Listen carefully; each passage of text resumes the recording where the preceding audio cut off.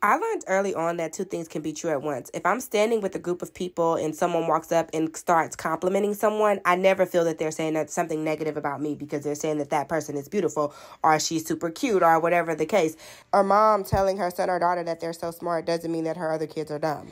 A man saying that he's attracted to skinny women does not mean that plus-size women aren't beautiful. Like, why do we think it's this or that? Life is never that black or white. We often color in, like, grays, right?